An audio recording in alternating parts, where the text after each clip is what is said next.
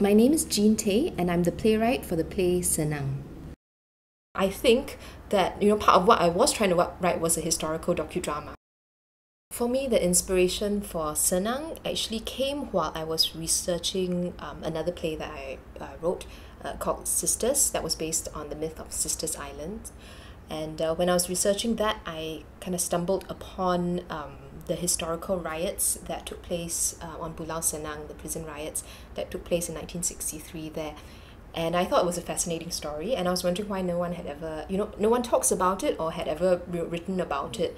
There's very, very little literature on it, and yet it's such a dramatic piece and a kind of a dramatic yet forgotten piece of history. And I just was wondering whether it was intentionally buried or people just, are forgetful, and even this piece of history and this particular story could be kind of, forgotten.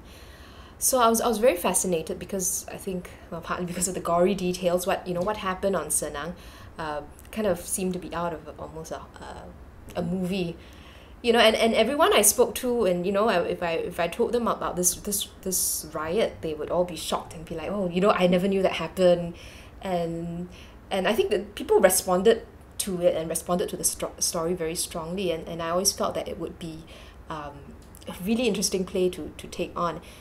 And also for me, because Sisters was an exploration of sisterhood, so I thought it'd be really nice to do a companion piece, a play about brotherhood. And also, I think more importantly, what it was to get into the psyche of men, and not just men, but criminals, and not just criminals, but secret society members and gangsters from the 1960s. I think, to me, it seemed kind of unsurmountable. How do you create realistic, authentic characters from that period of history, given that I'm so, my own experiences are so different from that. It was actually really helpful to think about it in terms of adaptation. And when I considered the different possibilities for adaptation, the ones that naturally came to mind were actually the idea of Paradise Lost by Milton. And this whole idea, I think the whole biblical idea of creating an Eden and then having that Eden lost because of humanity's fallenness. And then at the same time, taking the idea of brotherhood from the Chinese classic, The Water Margin, I thought would be actually a really nice frame to explore kind of brotherly ties, or these, interesting characters who are very interesting and individuals in and of themselves, but when they come together, what happens between them, and what do they create? How do they create a society and a kind of a paradise for themselves on their own? I'm Heng Leun, director for Senang, written by Jean Tay. When I first hear the story, without making any quick link, I saw its social and political relevance.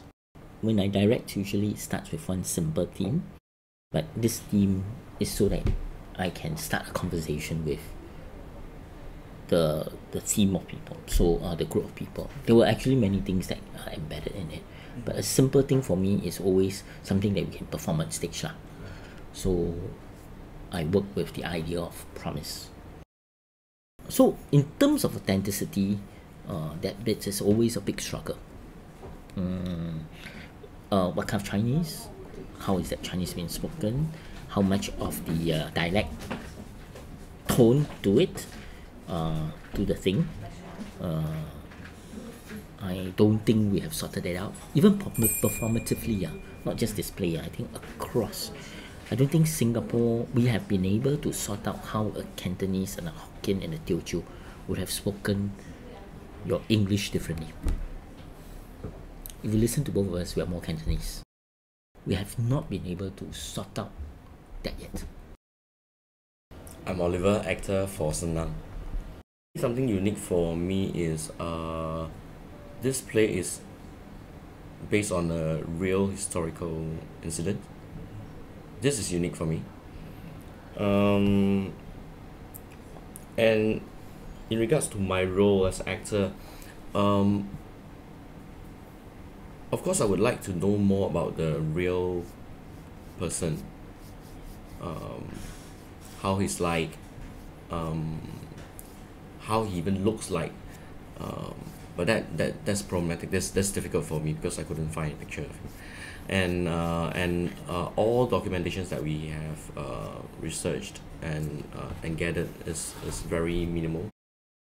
One thing that I think I have not done well yet for that show is after learning all these different languages, and then how will this person that is from the 60s will speak these languages. For example, the Chinese that we speak nowadays, it might be different, and the English, because this character that I'm playing speak English, and according to our records, this person speak good English, but what is good English then might not be good English now.